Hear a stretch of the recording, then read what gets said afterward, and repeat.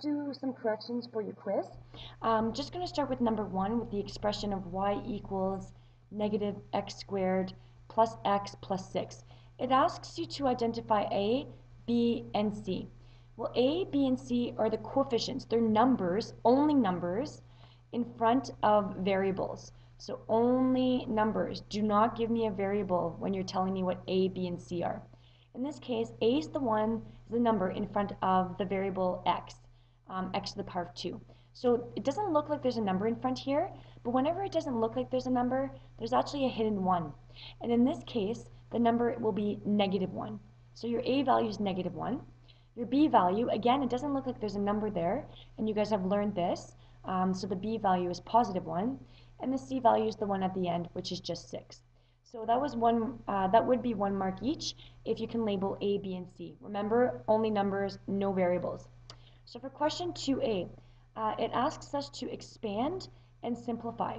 So expanding means to multiply. So what can we expand here? Well, we have an x plus 2 squared. An x plus 2 squared means that it's x plus 2 times x plus 2. You need to make sure that you expand this binomial times this binomial. It's very important. Otherwise, students tend to forget that a binomial times a binomial gives you a trinomial. So if you're trying to skip some time, you may just lose marks because you're not going to have the right final answer. So take your time, and let's start with x times x, which is x squared. X times 2, which is positive 2x. Now we start with the 2, and we go 2 times x, which is positive 2x. And 2 times 2, which is positive 4. Now some people like to keep this in a bracket to keep it separated from the positive 3 at the end. Now don't do anything with this positive 3, and I really recommend that you do expand the binomial times the binomial first. So leave that plus 3 at the end, just leave it, and we'll work with it at the end. So we're going to simplify what's inside the bracket, and 2x plus 2x is positive 4x. So again, if you want to keep this in a bracket, that's fine. But at this point, you should recognize that there's nothing else happening with x squared plus 4x plus 4. There are no like terms inside this bracket, which means that we can just go ahead and take the brackets down. There's also not a distribution to be done, so that means you can just drop the brackets. When you do drop the brackets, you should recognize that there are 2 constants at the end, and 4 plus 3 is 7. So anytime you can do some math, that's what simplifying means. Do it. For question 2b, it's basically the same thing. So I'm just going to rewrite that here. 3w minus 4 times 3w plus 4. So we're just going to go ahead and do our FOIL. So our first ones are 3w times 3w. Now 3 times 3 is 9, and w times w is w squared. Don't forget the squared, otherwise it's not a quadratic relationship. 3w times 4 is positive 12w. Negative 4 times 3w is negative 12w. And at the very end, we have negative 4 times positive 4, which is negative 16. There are no other numbers around it, so we've done our binomial times our binomial, which is supposed to give us a trinomial. But in this case here, positive 12 minus 12 is actually a 0 pair. So they actually get canceled out and leaves us with 9w squared minus 16. W squared and 16 are unlike terms, so you end up with this as the final answer. I recommend that you guys try this on your own. If you need to pause the video, of course you can do that, but really try to do as many numbers as you can on your own and then use the video to help you. So then we start with question 3a, which is to fully factor. So we've got 2x squared plus 16x plus 8. Now when it says to fully factor, if it even just says to factor, you have to look for a common factor. That's the very, very first thing you're going to do in any problem that you do for factoring. So let's take a look here. Between 2, 16, and 8, we actually can divide all of these numbers by 2, which means that the common factor is 2. So I'm going to go ahead and write the common factor. So equals 2. Don't forget to put it in the front, otherwise it doesn't work. So I'm going to open up a bracket and say, 2 times what will give me x squared? Well, 2 times x squared will give me 2x squared. 2 times what will give me positive 16? So 2 times what will give me positive 16? Well, 2 times positive 8x will give me 16x. Now 2 times what will give me positive 8? Well, 2 times 4 with a plus in front will give me positive 8. I close my bracket. So as of here, I factored out a 2. I did a common factor. That doesn't mean that we're done because it says to fully factor. So we have to take a look, and there are 3 terms. The only thing that you can do here when there are 3 terms is factor by decomposition, or there might be a perfect square. So let's see if there's a perfect square here. The way to check this is you take the square root of a, and the a value in this case is 1. Square root of 1 is 1. The square root of c in this case is positive 4. So we're going to do the square root of 4, which is 2. So this part works, but to make sure that this is a perfect square, we need to multiply the 1 and the 2 by positive 2 or negative 2. We have to take a look at the sign that b has. And b has a positive sign. That means we're going to try multiplying by positive 2. Positive 2 times 1 is 2, and 2 times 2 is equal to 4. And that is not equal to my b term, which is 8. So factor or perfect square is not an option. So we're going to try doing factoring by decomposition. So factoring by decomposition is essentially what we call the ACB method. So we're going to label our a, which is 1, our b, which is 8, and our c, which is 4. And we're going to do a times c, which is just ac. My ac will be 1 times 4, which is 4. My b value is 8. So we need to find 2 numbers that multiply to 4. Well, 1 times 4 gives me 4, and 2 times 2 gives me 4. Those are the only 2 possibilities. Now we're going to try to arrange these 2 numbers to give us 8. 1 plus 4 is 5. Negative 1 plus 4 is 3. Positive 1 minus 4 is negative 3. So none of these options work. Same thing with 2. 2 plus 2 is 4, so that doesn't work. 2 minus 2 is 0. That doesn't work. Negative 2 plus 2 is 0 as well. So none of these options work, which means that we cannot continue factoring. This is it. Taking out a common factor is factoring. So we're going to move on to question 3b. And for question 3b, we've got 25n squared plus 120n plus 144. So here we have 3 terms. So it could be a perfect square. Let's check. My a value is equal to 25. My b value is equal to 120. And my c value is equal to 144. So we're going to go ahead and check if the square root of a works and if the square root of c works. So let's see if that works. Square root of 25, which is 5. Square root of your c, which is 144, is 12. Okay, so square root of a is the square root of 25, and the square root of c is square root of 144. Now we're not done checking.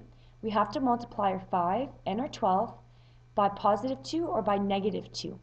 In this case, my b sign is positive, so I'm going to multiply all of this by positive 2. 2 times 5 is 10, and 10 times 12 is 120. So this does work because my b term is positive 120. This means that you can put an equal sign, open up a bracket, and square it. You're squaring it because both your factors are going to be identical. So from here, we say what times what gives us 25n squared? Well, 5n times 5n gives us 25n squared. And that comes from here. What times what gives us 144? Well, 12 times 12 gives us 144. Don't forget a sign in the middle. Now because my b value is positive, it's 5n plus 12 squared, and that is your final answer. I'll just put it in one color so I just don't confuse anybody, and there it is. So make sure you practice this and recognize this. Yes, you can use the ACB method, so factoring by decomposition. It just takes longer. So you can do it, you're just going to waste some time though. Question 3c. So for question 3c, we're dealing with 3 terms again. We have 6z squared minus z minus 1. Now here, we have to look for a common factor. Is there a common factor between 6, negative 1, and negative 1? And the answer is no, there isn't a common factor, but there always is a common factor. The common factor can always be used is 1. In this case, we don't do that because it's not necessary. So we're going to label our A, which is 6, our B, which is -1, and our C, which is also -1. And we'll start by doing our A times C method, which is 6 times -1. Well, 6 times -1 is -6. Our B value is -1, so we're going to go ahead and try the factors of -6. 1 times 6 gives me 6, and 2 times 3 gives me 6. Notice how I don't put any negatives just yet. So if I work with 1 and 6, -1 plus 6 is 5. That doesn't work. +1 minus 6 is -5. That doesn't work. 2 plus 3 is 5, so 2 positives won't work.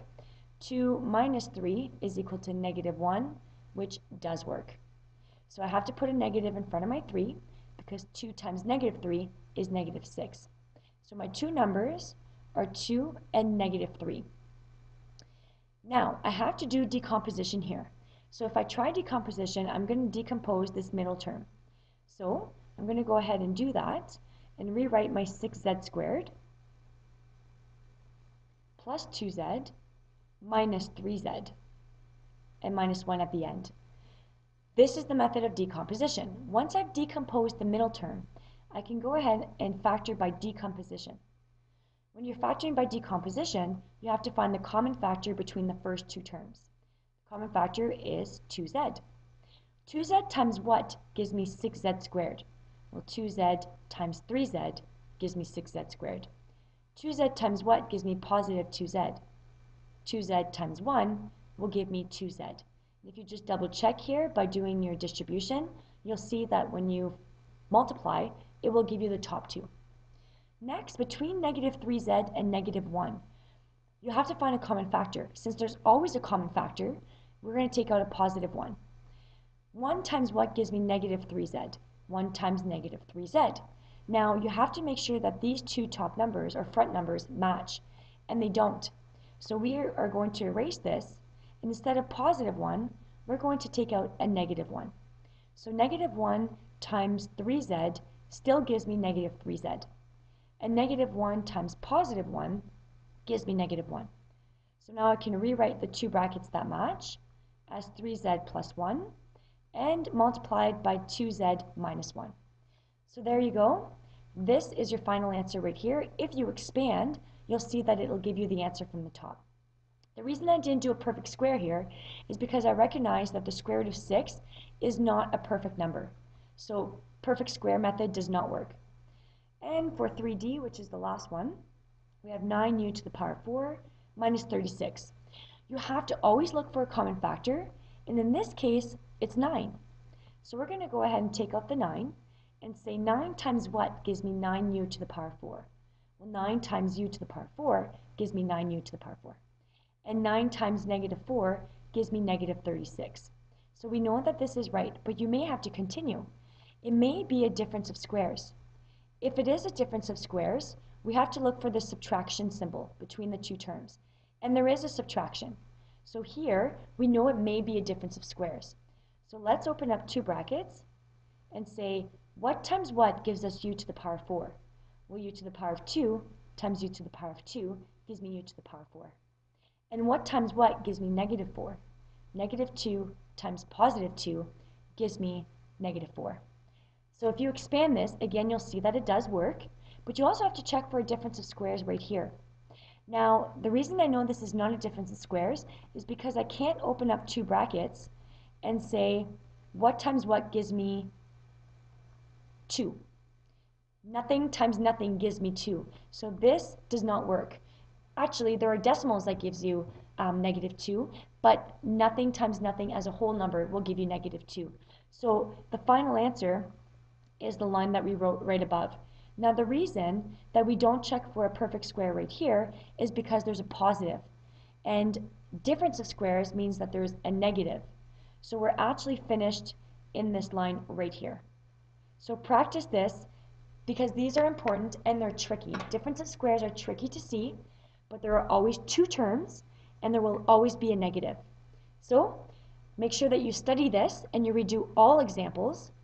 Fast forward it if you need to, or rewind it at your own pace. Just go at your own pace and you'll be fine. Good luck!